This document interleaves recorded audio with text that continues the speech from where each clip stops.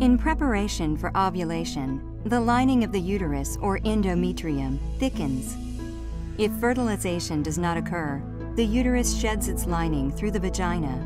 This is known as menstruation. In endometriosis, the endometrium grows outside of the uterus.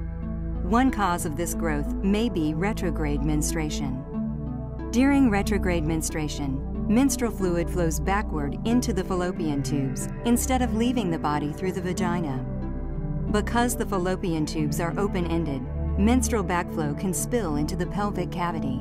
Backflow of menstrual fluid may promote the transfer of clumped endometrial cells to other tissues in the pelvis. Or, menstrual fluid in the pelvic cavity could transform parts of those tissues into endometrial cells. In either process, clumps of endometrium may start to grow on the tissues lining your pelvic cavity, as well as on your fallopian tubes, ovaries, and large intestine. This growth continues to act as it normally would during a menstrual cycle. It thickens, breaks down, and bleeds each month. Because there's nowhere for the blood from this displaced tissue to exit your body, it becomes trapped. Trapped blood may lead to cysts, scar tissue, and adhesions, abnormal tissue that binds organs together.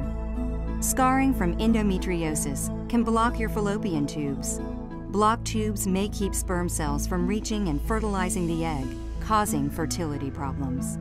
The menstrual fluid could alter some types of cells in the pelvic cavity to change their structure, or clumps of endometrial tissue contained in the menstrual fluid could stick to the tissues it lands on and starts to grow. In either case, this may be a factor in causing endometriosis.